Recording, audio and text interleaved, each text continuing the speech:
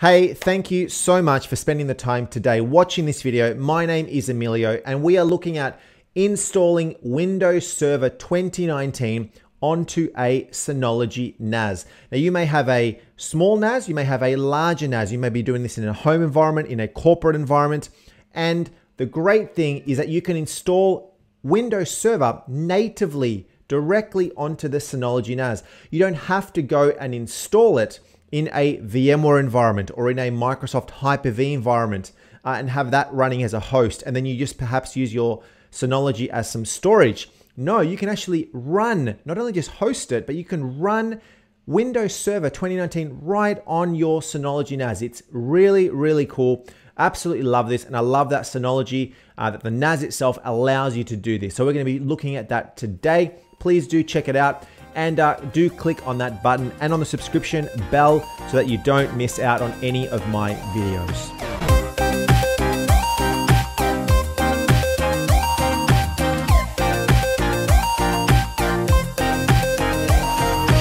All right, so we are logged in. Here we are. This is our Synology NAS. Now I'm running a Synology NAS that is quite new and has some good resources built into it. Now, of course, you're going to need to be very considerate of where you're going to be installing your VMs because if you don't have enough resources, if you don't have enough CPU, enough RAM, if you don't have enough hard drive space, then you're going to have some trouble running this and running this well. You may be doing this in a demo at home. You could be doing this in a corporate work environment. So just keep that in mind. The newer the Synology, the more resources, the more enterprisey, I guess, the more powerful your Synology is, the better, because that lets you run more VMs. And even if you're going to run just one, it actually lets you allocate more resources to the VM. Because what you're going to be doing is you're going to be using some of the resources that are built into your Synology NAS and sharing them with the virtual machine that we're going to be building. So if your Synology NAS has 8 gig of RAM inside of it, then you're going to be borrowing a portion of that to allocate to the VM that we're going to be building. So then your Synology NAS may run slightly slower because some of the resources have been allocated out to the virtual machine. So just keep that in mind very, very upfront. So here we are, we're logged in. Log in, you need to log in ideally as an admin, which is what we have done. We've logged in as an administrator. And the great thing about Synology is that you actually have some software that you can go and download from the package center to actually allow you to install virtual machines, any sort of virtual machine, which is brilliant across a whole bunch of operating system versions as well. So what we're going to do is we're going to open up Package Center first and foremost right here. And what I'm going to do is in here under search, I'm just going to look for virtual and type in enter. And you'll see the hit right here, Virtual Machine Manager, okay? Now, do remember that you need to be running a relatively new version of the actual Synology software. If it doesn't show up, it could be because you're running an older version or because the App Store is not up to date. But if it does show up, great. And if it shows up, we click on Install. And that will actually install the Virtual Machine Manager software. So your NAS will need access out to the internet. Otherwise, you can go and download the Virtual Machine Manager software and do a manual install and then point it to that installer. Or you can do it directly from the internet, which is what I'm doing right here. Okay, so we'll let that do its thing. That is installing. And then once it's finished, of course, that will now show up. Okay, so that's finished. It says open, but you can also click up here and then you'll see that Virtual Machine Manager here is listed. So we can go ahead and open that up. And here we are presented with a wizard. Now, this is the very first step. And what we're going to be doing here is selecting the volume to be used as storage for virtual machines and check if the host settings are suitable for running virtual machines. Essentially, it's just two first steps that you need to do before we can even start talking about building a virtual machine, which is what you see right here. So we're going to select next. And here's a few things. There's a vSwitch, ARP, there's storage stuff, there's compute stuff that essentially is just a prerequisite that needs to be run on your NAS to make sure that it is eligible to allow it to run virtual machines. Now, in my case, you'll see that these two first ones are already enabled and these next two are eligible. Now, if you have some of these that are not eligible or they're disabled, you need to go and get that working first, enable them. Disable them if they, enable them if they are disabled and make them eligible if they're not if they're ineligible. But sometimes if they are not good for you, you may not be able to run a VM on your NAS, which is a real disappointment because you're watching this video for that purpose. So you may be running an older version or one that is not compatible for this. But just because it is ineligible, sometimes you can still get around it. But generally, I'd recommend make sure that all of these look okay. Then the next step is now to select the volume. So of course, you've got your NAS. Your NAS is made up of all of your disks inside of your NAS that are made into volumes. Now you could have one volume where all your disks are compressed and made into one big pool, one big volume, or you could have multiple volumes on your NAS already configured. If you're the storage admin, if you're looking after this, you probably already know how that's been set up, but you now need to select the volume where your virtual machine is going to be living. Where is it physically going to sit? So in my case, I've just got the one volume and I've got more than enough available space. Of course, you'll need to have available space to be able to do this. So if that's the volume that you want, great. We can now click on next. And that is really it. So it'll do a little bit of stuff in the background, get that environment ready, at least the hard drive space, creating some virtual allocated space for this. And then we should have a big tick. If yours does not have a tick, you may need to do some troubleshooting and try that again. Finish. Now that is it. Okay, so the first thing we've done is we've now got the host ready to go. Now traditionally, when we're talking about virtualization, you've got VMware ESXi, you've got a server that's made into a host, you've got Hyper-V, which is Microsoft one, it's made into a host. Here, we've just made our Synology NAS into a host. So it's acting as a host, or it's acting as a server. You'll see that there are no virtual machines set up, and the storage is the volume that we just created. And here is our volume with the space around my volume. This is my NAS. This is called Aguero Synology, and you'll see that it shows me some stats around how much percentage use right now my CPU and my RAM and my LAN is currently using. So up and down, as well as the percentages of RAM and CPU. So you can already see that right now I've got, it's not too busy. My CPU and my RAM is pretty good, so I could build some VMs and I should be okay. Now, the first thing you need to do is you now need to get yourself your Windows Server 2019 ISO. That's the very first thing you need to do. You need to have a copy of that ISO to actually be able to install and use that ISO within a VM. So I do have another video that you can go check out on how to download that ISO. It is completely free for you to download from the Microsoft website for you to try it. Then you will have to go and purchase it and get yourself a license key for that. So get yourself that ISO. We're assuming that you have the ISO and that you have got it available on here. I've got a couple of VMs under virtual machine. I've got a CentOS server, which is Linux, as well as an Ubuntu server, which is Linux as well. And of course, now we've got ourselves a Windows Server ISO. We need to get that ISO into here. And what I generally would do is I would upload it via the file station, going into here, and then actually saying upload and creating a specific folder that is relevant for all of your ISO management. Then we need to go and create a new VM, and then you just point to the ISO file, which is your Windows Server ISO there as well. Okay. Now we're going to click on create right here, and you've got a couple of options around Windows, Windows or Linux. We're going to select Microsoft Windows right there. This is the hard drive that we're using. Of course, this is what we configured just before, making sure that we've got enough availability that we do. And of course, you can go and create your own storage versions. If you have a much larger NAS, create multiple versions, and you can actually have your VM sort of sitting across different areas. Now we give our VM a name. So this particular one is going to be used for a DNS server. So I'm going to say it's a, I'm going to say EA DNS prod 02. Okay, that's just what we're going to be calling it.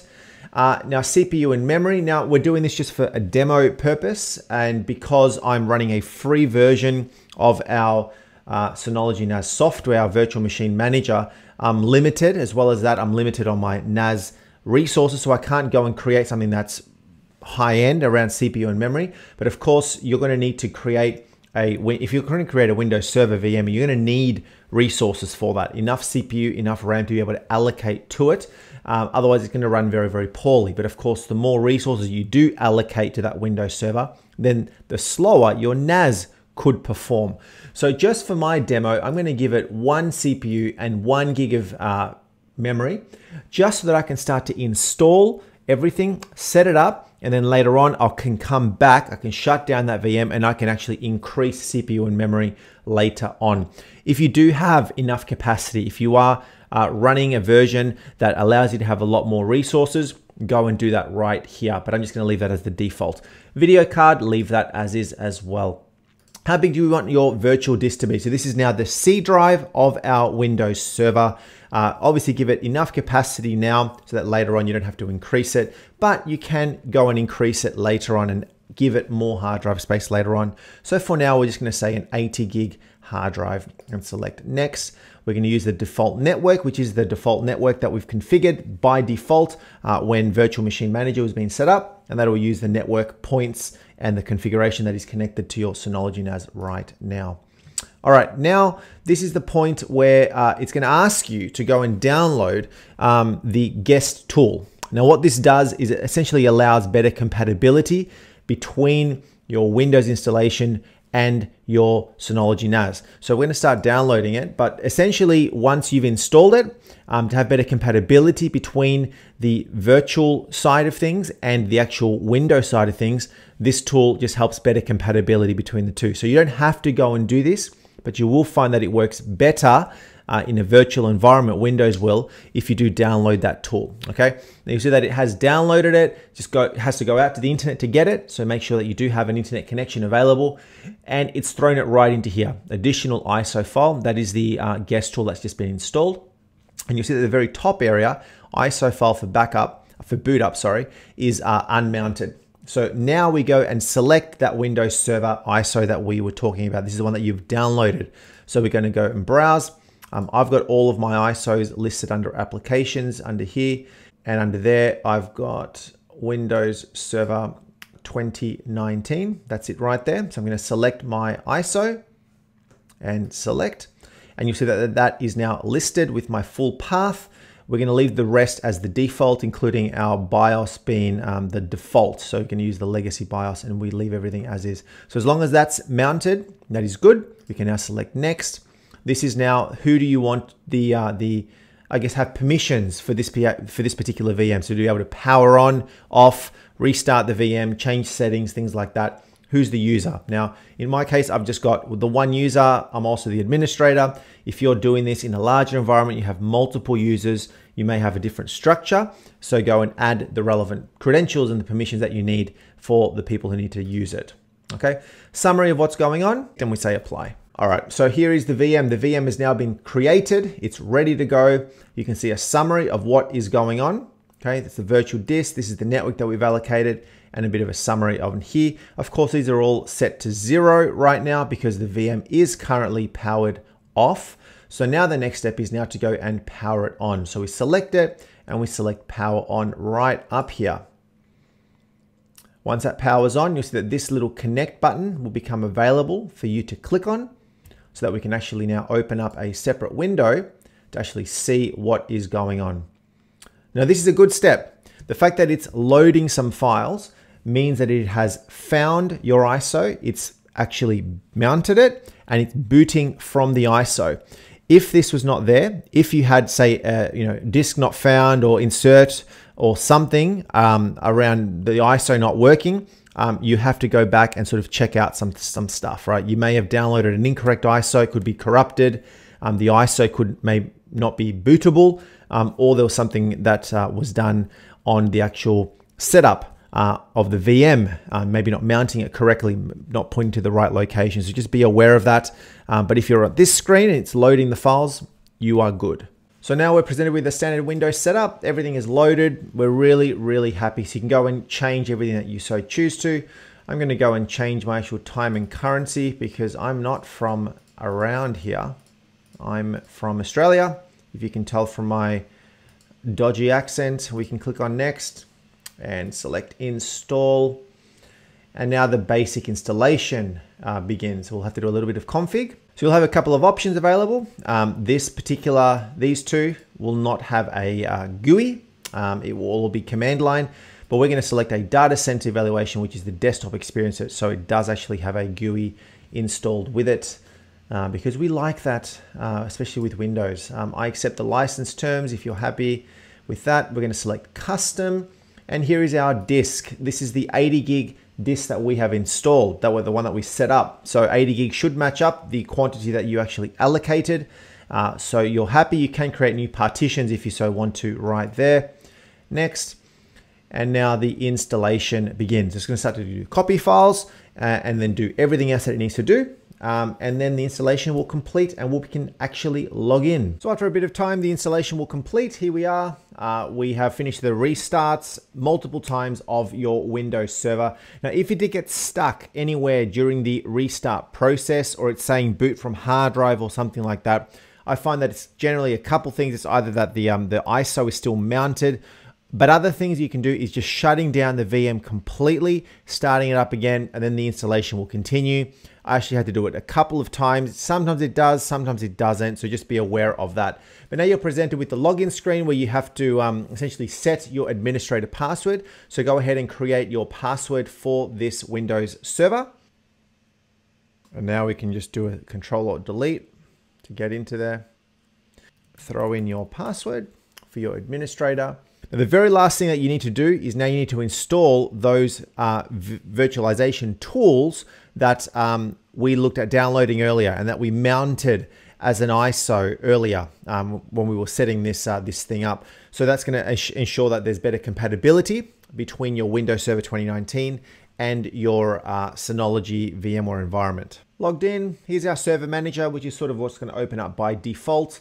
And then within Windows Explorer, File Explorer, our E drive is here mounted as the Synology VM tool. So you can sort of right click and you can say auto run this, or you can just sort of open it and then double click on the guest tool and then really just follow the prompts. Yeah, it's very, very straightforward. Essentially, this is going to install any necessary drivers, compatibility things between those two. Let that go through. It'll restart. You can then shut down your VM and you are done. That's it. Thank you so much for spending the time. As always, please like, comment, subscribe, clicking on that bell for all of my latest video releases. Thank you so much. We'll see you next time.